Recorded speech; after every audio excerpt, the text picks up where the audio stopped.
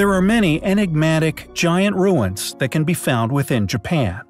Super megaliths so old, a number of the largest have eroded away to a state of unrecognition. An archaeological site which at the time of its life would have undoubtedly dwarfed nearly all other civilizations upon Earth.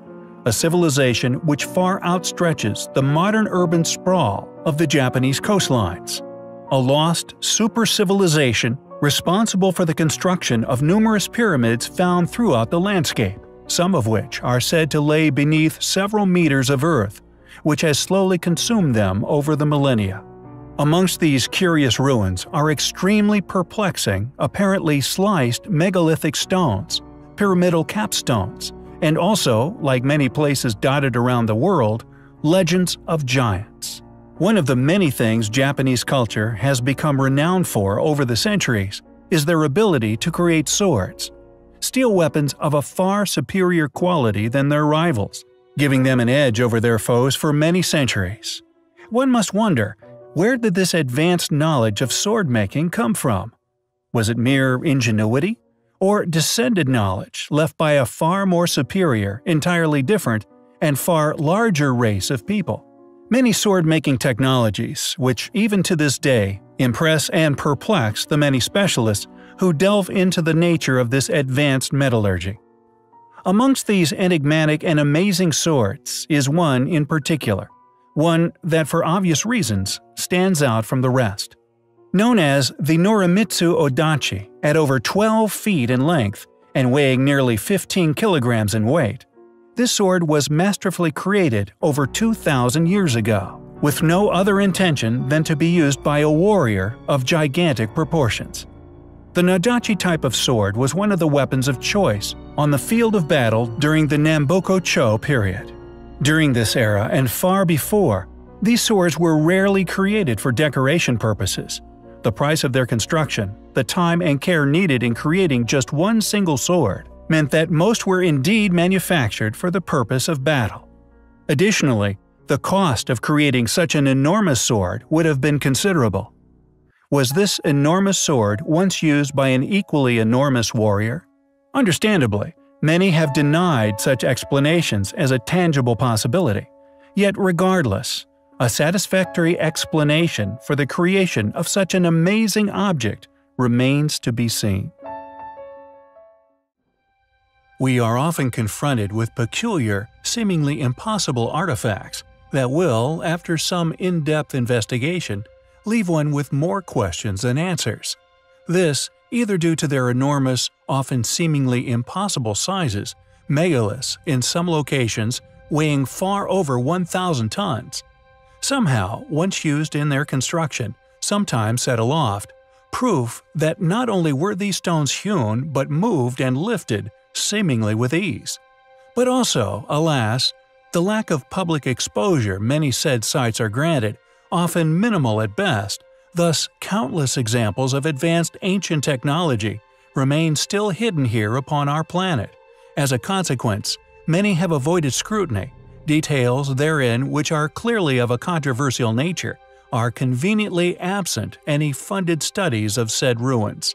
We feel ruins of great importance, but due to the strength of evidence one can surmount in support of past, once highly advanced ancient civilizations at said locations, they are largely overlooked and actively avoided by funded archaeologists, academics, and historians alike en masse. Simply ignored, thus preventing awe from what we feel is a birthright, an accurate, warts and all, transparent exploration of the origins of humanity, and in turn, the history of our planet. Allowing one and all to make up their own minds in regard to the origin of said sites, no matter how controversial. This is the exact reason for the channel's creation, and is the driving force behind the 6 books one intends to write, a revolutionary cataloging of once, yet no more, deliberately overlooked or academically dismissed sites, dotted all over the world. For when one explores our content, they will be made aware of a smorgasbord of unique and often inexplicable features which can be found all over Earth. In addition, it is not just the visible feats of ancient stoneworking, that are the singular astonishing legacy left by a now lost, once highly advanced ancient civilization. For there are many other feats accomplished in a bygone era. Prehistoric mine shafts can still be found in many areas of Earth. Not only are there still existing, seemingly machine-cut, extremely ancient, incredibly deep mine shafts in a number of areas of Earth, including those found within Tel Aviv, are all but one among many relics, all clearly left by a capable group hidden from the world. But ancient cities exist also, ones covered previously, which were all once somehow cut from Earth's bedrock, that due to their location have fortunately been explored by a number of individuals over the years, never funded, but merely driven by curiosity. Thus, the true astonishing depth, and indeed the incredible achievement these once were, has all been previously documented. Civilizations that were once capable of not just digging these mines to incredible depths, but were in fact capable of creating entire temples from one gigantic solid stone, cut with such incredible artistic ability and accuracy, they are staggering examples of ancient engineering. In China and Japan, gigantic megaliths left mysteriously abandoned Easter Island, the unfinished obelisk Aswa, Egypt, Yangshan Quarry within China, all abandoned, with Yangshan possessing an almost detached megalith, clearly cut using incredible stone-cutting tools, a block estimated as weighing 16,000 tons when liberated from the bedrock. All these anomalies are but a few examples which support the premise of lost technology, knowledge, and an advanced civilization. It seems that the advanced mines, like those found in Tel Aviv, are but a tip of an archaeological iceberg in regards to the mystifying stone-cutting of a now lost antiquity. Why did humans placed within a lost chapter of antiquity exert such backbreaking effort in the attempt of extracting these precious metals? Who dug the Tel Aviv mines? Was it the same group who built ancient Peru? We find the evidence to suggest such highly compelling. During our extensive research into the Neolithic Age, explorations into the countless Stone Age ruins, which can be found all over the world, a hypothesis began to form regarding their past possible identity. However, evidence continues to mount suggesting that this was incorrect. Stone Age ruins like that of Stonehenge are all part of an existing legacy of a civilization which, according to mainstream paradigm, lived over 10 millennia ago. A people who displayed incredible capabilities, not only in the quarrying, moving, and eventual placement of many stones in excess of 100 tons. The incredible displays of earthworking, mounds and barrows formed from thousands of tons of earth, all of which was once laid atop these underground layers. All of these remarkable features are indicative of a group who were once bestowed with tremendous capabilities. Research provided by various specialist fields, alignments displaying a past, intimate knowledge of solar precessions, so complex, we have only very recently been able to fully understand just how astonishing their accuracy was. For Avebury within the UK holds Neolithic lunar alignments, found to be precise down to the 5th decimal. MH felt that due to the seemingly primitive nature of many Neolithic stone buildings that, although this ancient people clearly displayed incredible abilities, their structures on the surface, however, also appear not as advanced as many other enigmatic ancient builders. Due to this, we presented a thesis that the Neolithic people were surviving fragments of a once far more capable, yet now lost civilization. We theorized that these groups, scattered across the earth, still possessed the knowledge to move said stones, yet had lost advanced technology. We have instead unearthed fitting historical details to support another, more intriguing theory. We found that many Neolithic sites, clearly constructed over extended periods of time, share uncanny similarities in their constructions to other ruins located on other continents, even displaying a somewhat deliberate, intended use of rough uncarved stones. And the Great Salbik Kurgan is no exception. An enormous Neolithic barrow found within modern-day Siberia. Although locally known as a kurgan, This barrow, just like that of the Flintstone-esque dolmens also found across the world, is virtually identical to New Grange, a winter solstice-aligned barrow we have previously discussed in several videos. Thus, with this mounting, collaborative evidence, MH's hypothesis of Neoliths, having once been surviving groups of a post-cataclysmic world, has all but been proven wrong, and they were instead the work of a once flourishing, globe-trotting civilization. It would appear that these ancient monuments were built by a once prospering, worldwide society, and just like that of the pyramids of Giza, ancient Peru, Lebanon, China, along with countless others, were all constructed by past world-conquering superpowers, who fortunately left their proverbial fingerprints all over their particular sites, with the so-claimed Neolithic Age now found to be no exception to this rule. Who were the Neoliths? How are we supposed to believe the claim that these astonishing structures were somehow created by people wielding nothing but flints and whom never made contact? How did this group align their monuments so accurately? And perhaps most important of all, what were these structures' original purposes? It is imperative that we continue to unravel that which has been successfully withheld from us for too long. It is a pursuit which we find highly compelling. We have in the past covered countless incredible and compelling ruins which can be found within Japan, indeed all over the world, upon which we continue to find connecting features which not only suggest there was once a global, ancient, highly advanced civilization, but the chance that these architectural techniques came about at the same time in history the world over by coincidence is so slim that many said features, we feel, can instead only be seen as corroborating evidence of their past existence. Metal clamping techniques, enormous ancient megaliths, false doors, and the as-yet-to-be fully understood polygonal masonry techniques have now been discovered the world over, and Japan is of no exception. Along with the polygonal masonry found upon the foundations of many temple sites, there is also the ancient fortresses of Okinawa, which also display the same uncanny ability as other sites globally, constructed of seemingly random-shaped stones perfectly placed atop one another.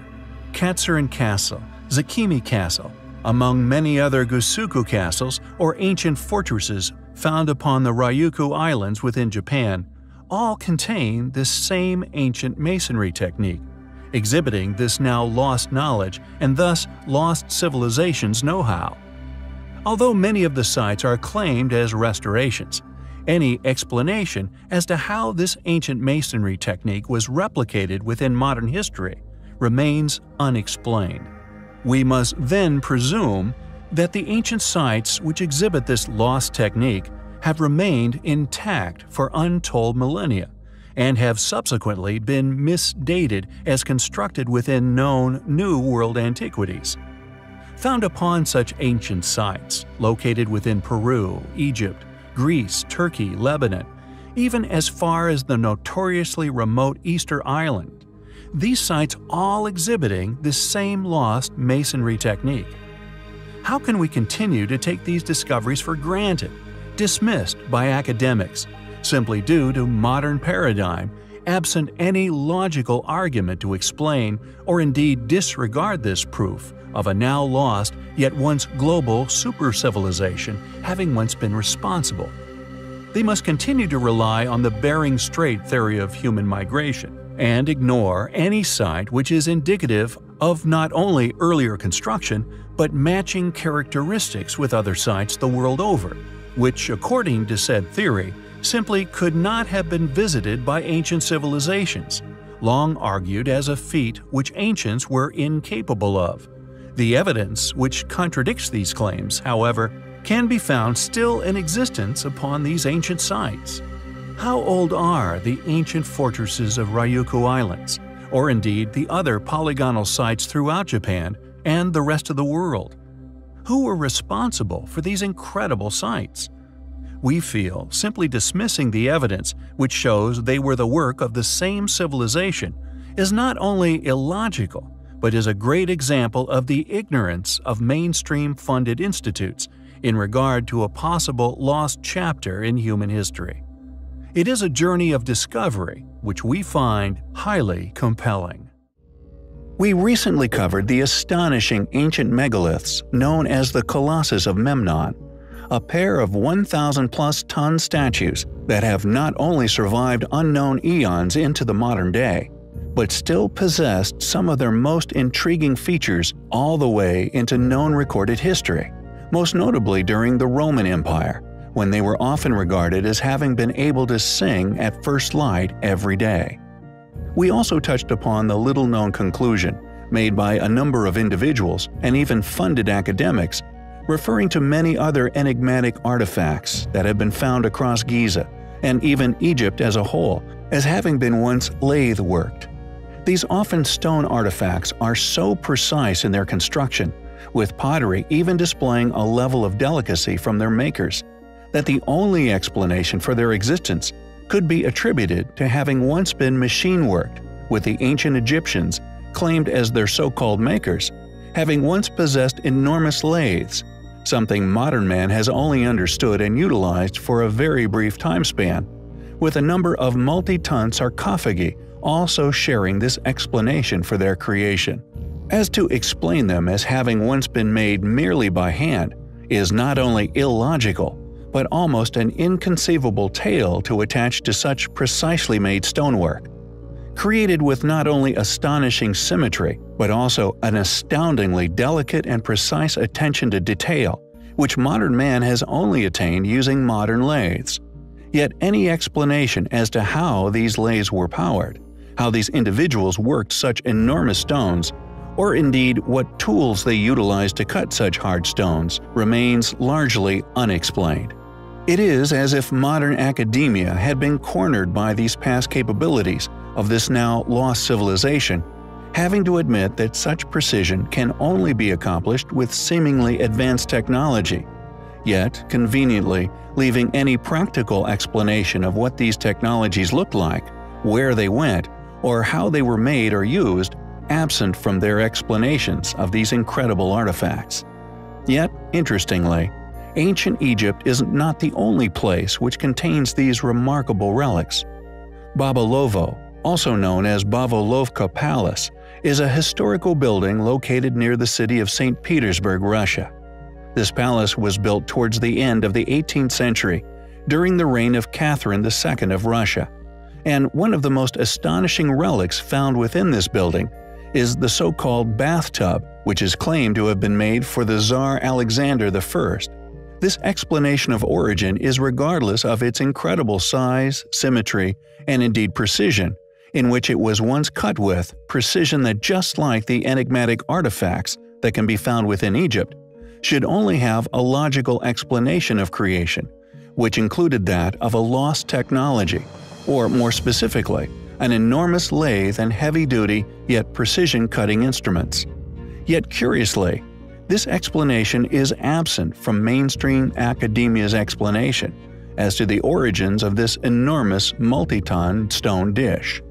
Nero's bathtub is yet another smoking gun of this now lost technology, and indeed lost civilization.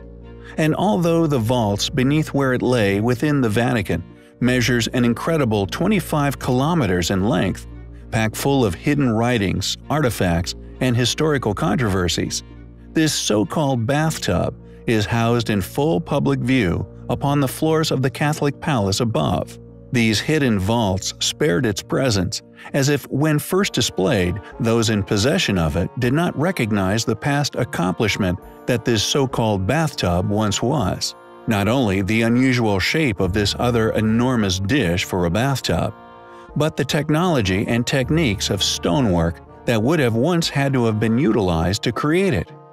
They clearly believe that it was indeed created by Nero himself, and not a past relic of a now lost civilization, with all similar relics found within ancient Egypt exposed as ancient machine stones.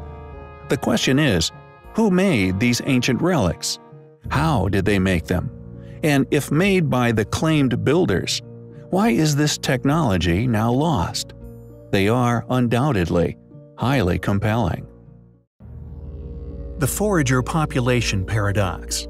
Along with a number of other paradoxes found in a number of academic fields of research, is now finally rediscovering much regarding our past, vindicating proof of what we have long argued is still hidden. In many areas, buried under meters of earth or virtually impenetrable forests, chapters of lost human history lay waiting to be found, which, due to our research into similarities and differentiating factors within unexplained ruins, at least 3 advanced civilizations once lost, we claim are now finally being rediscovered. Geological research has proven again and again, through the dating of many natural processes, the submergence of land masses, along with studies into erosion rates. Along with carbon radiation dating, many ruins once claimed as a mere few thousand years old have inadvertently, regardless of the subsequent conservative attempts at dating these zones, are now shown to have been undeniably far older. Yet the forager population paradox is scientific evidence which demonstrates that human civilizations did indeed once experience a global catastrophe. Known by many names, the Great Flood, the Great Deluge, Rapture, along with many other names in many ancient texts found all around the world. Only a paradox due to it not fitting with a paradigm. Population growth is a science which can accurately track the history and indeed ancestral origins and age of a species.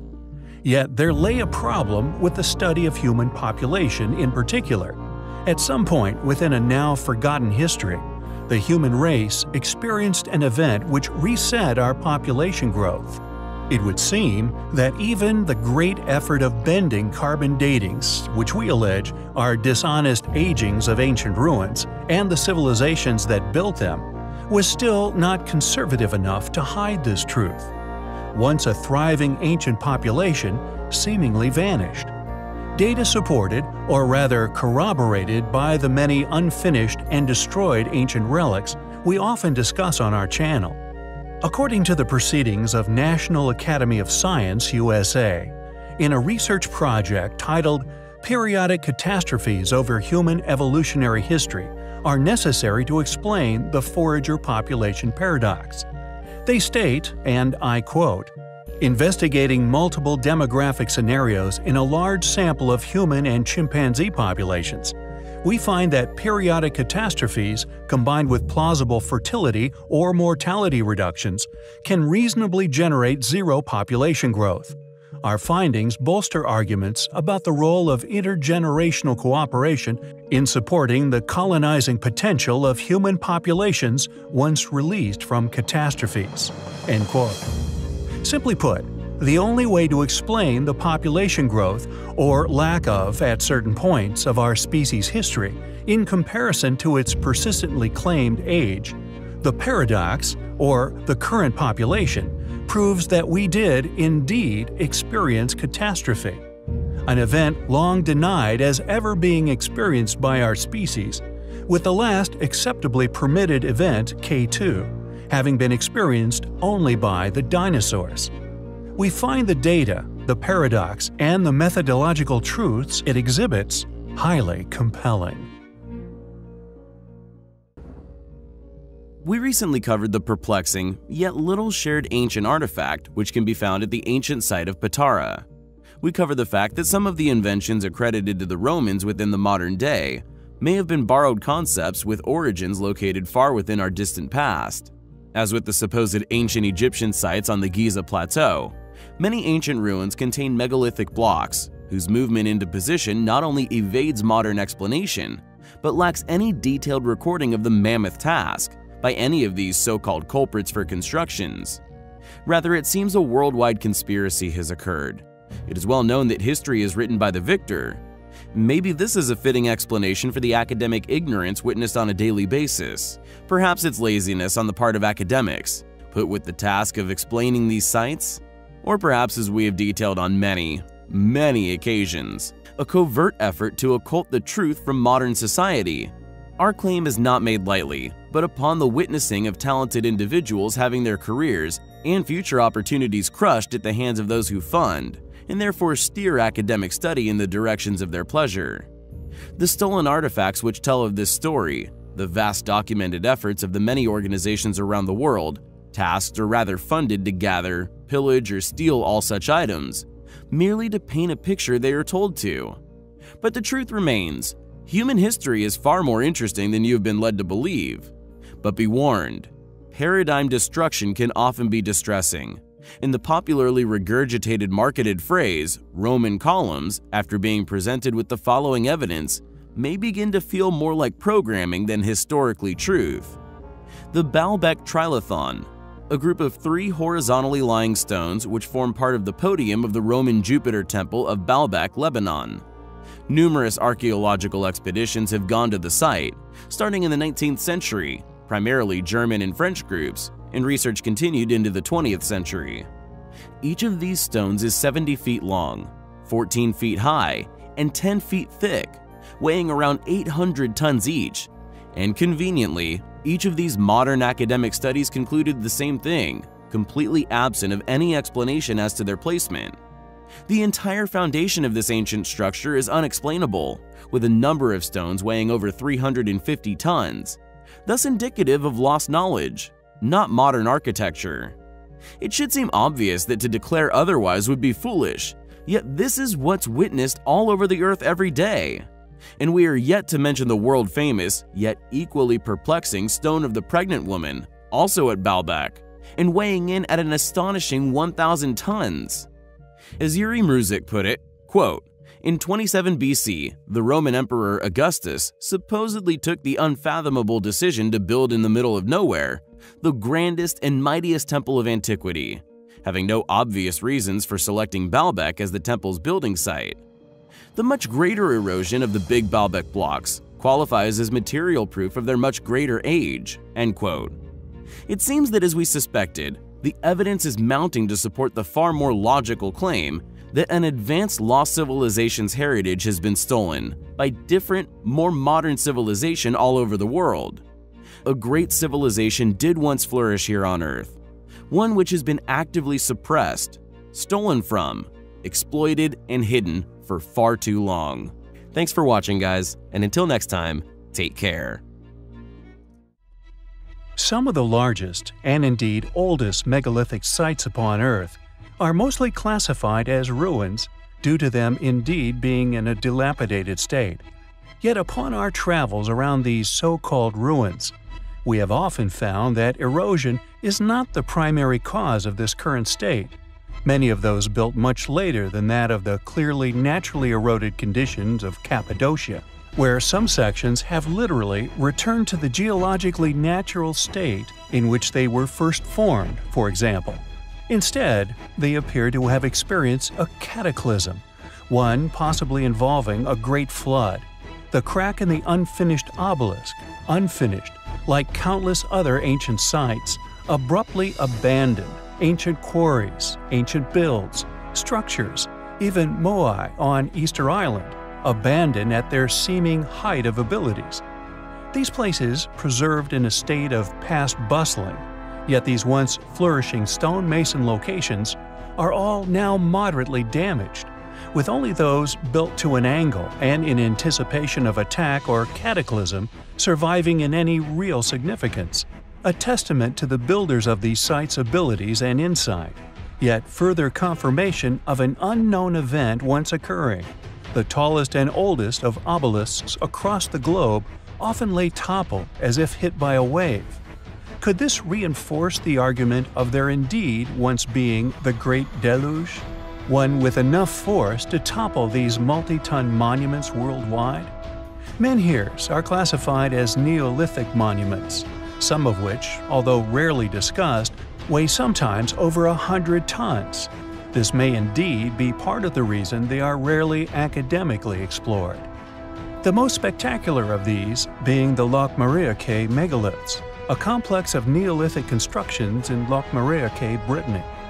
It comprises of the elaborate tumulus passage grave, a dolmen known as the Table des Marchands, and the most incredible of the ruins, the broken, or more accurately toppled, menhir of Ur Gra. the largest single block of stone so far known to have ever been transported and erected by Neolithic people. This one rock, like the toppled obelisk of Axum, was of a gigantic size, academically claimed as being quarried and transported by people of primitive nature with Stone Age tools. It is estimated that it weighed over 330 tons when first placed. The question is, like countless other claimed Neolithic ruins, how did they achieve such feats? How did they lift such enormous stones? Were they, like we have posited many times before, the remnants of a once advanced yet destroyed ancient civilization? We find such possibilities, in particular, the menhir of Ergra, highly compelling.